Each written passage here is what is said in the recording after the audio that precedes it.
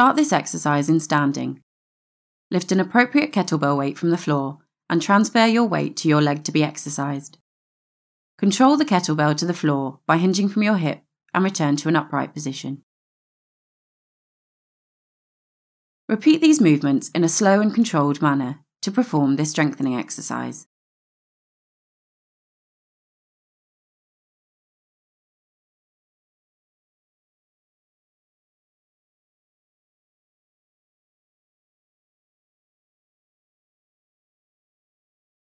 Ensure you keep your lower spine extended and stable throughout the exercise.